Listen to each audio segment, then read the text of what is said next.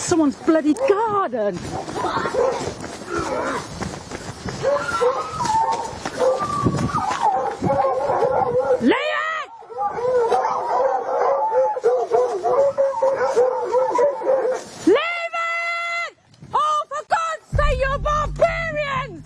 You really are sick of the head!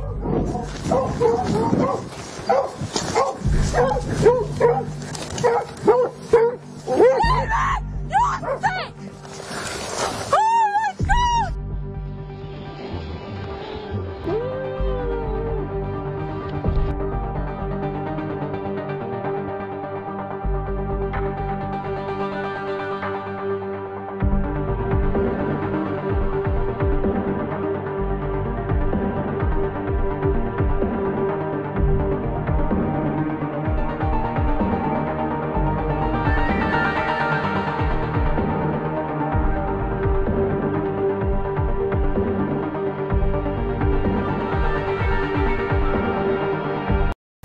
So I guess inevitably when you are around hunts for a lot of the time, inevitably at some point you are going to witness a kill.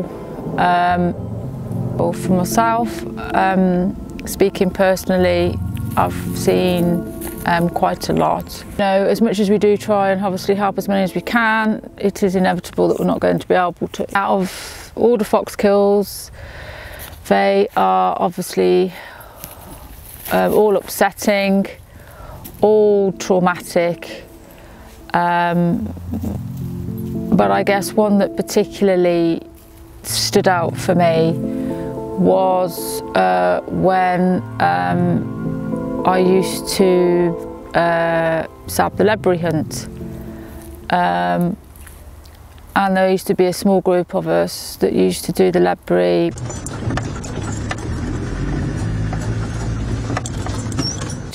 I was with the driver and we could hear, I think it was a wet, it's been raining I think, and I remember that we could sort of see and hear the hounds in cry. I think if we go, should we go around just a little bit more? Yeah.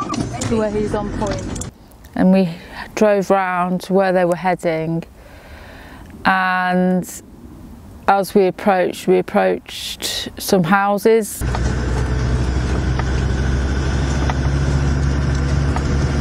Quite sure our hands in front.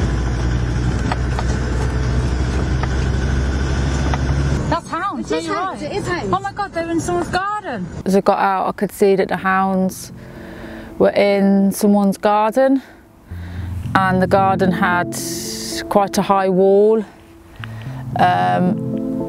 which for me, I always think walls, they get trapped and they inevitably get killed because they run in, they can't get out, they're too tired, they can't jump, they get trapped. So like sheds, gardens, stables, anywhere like that, I can see that there's a potential for it to be trapped. God, in someone's bloody garden! And as I sort of ran up to the garden, to the gate, I could see the hounds in the garden, in the corner, as I've said, by the wall, and obviously I could see them tearing and ripping at something, and obviously as I ran in, I could see that yeah, they had a fox and obviously had just got hold of it. I could hear them tearing at it, I could hear them crunching at it, and I remember the face just looked, well, the eyes that were still there, it just looked as if it was just in terror. Yeah, I got upset. It was a horrendous thing to see, and I remember trying to get it off them, the person that was with me in the vehicle ran up, and she started sort of commanding at the hounds to let it go. And then there was a Hunt supporter just stood there watching, but he was like proper getting off on it. He was like proper grinning, proper loving what he was seeing.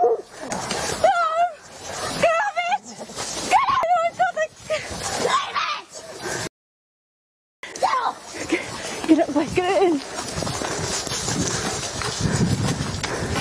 You touch her. Get it in.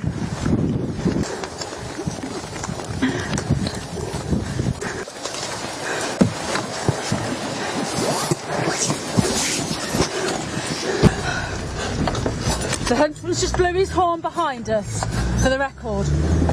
And yeah, not something you forget really. Probably my most memorable fox kill was at the Atherstone Hunt. He's crossed.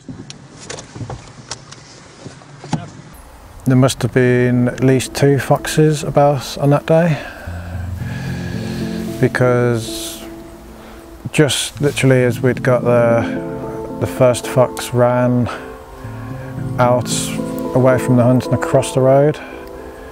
So we had time to help save that fox. Van, we have a situation on the road of New Road.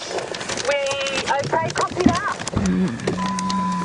Copy that, we just need to deal with something, but let us know what's happening. Over.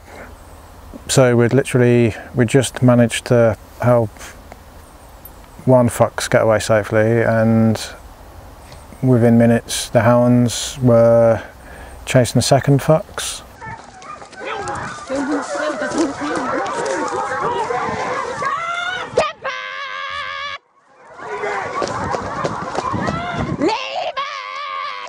The huntsmen and the hunts, they came on the road and they charged up the road after the hounds.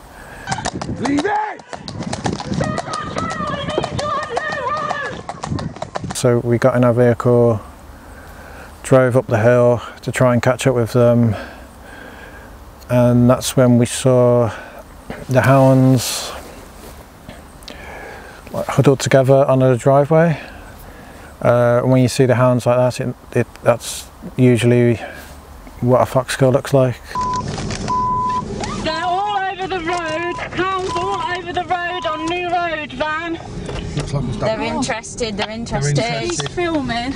They're in someone's bloody garden. Someone started killing this! Oh my god! Oh my god! Oh my god! Oh. My first instinct was just to get out of the car as quickly as I could, and I just ran straight over to where the hounds were. I saw the fox, which the hounds were tearing into it. And I just reached down, grabbed it, picked it up. Oh my god! Oh my god! Fucking it out! Fuck it out! Oh my god!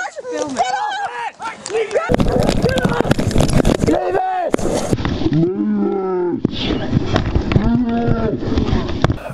But the hounds were so rabid, they were jumping up and biting the fox as I was walking away with it, so it was quite a struggle to get the fox away from the hounds. Once I had got the fox safely away from the hounds, I ran around the side of the vehicle, got in the vehicle with it.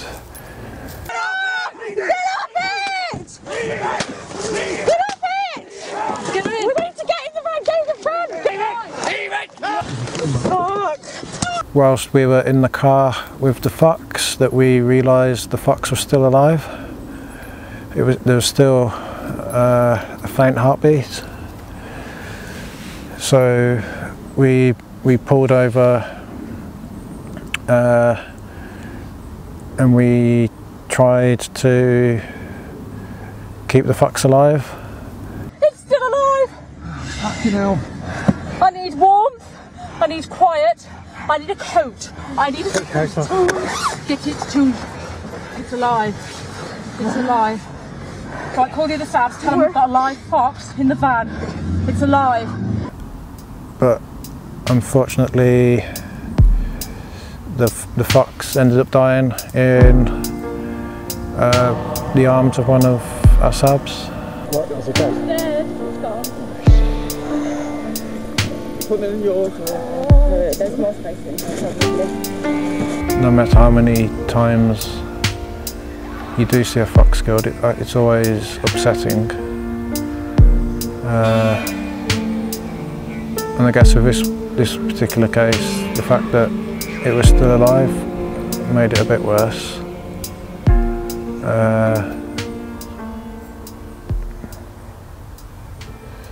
In the end, I guess it makes you more determined to carry on stopping fox hunting. Really, it serves as a reminder as to why you're doing what you're doing. It serves as a reminder as to why hunt saboteurs are still needed. The fact that foxes are still being killed on a regular basis.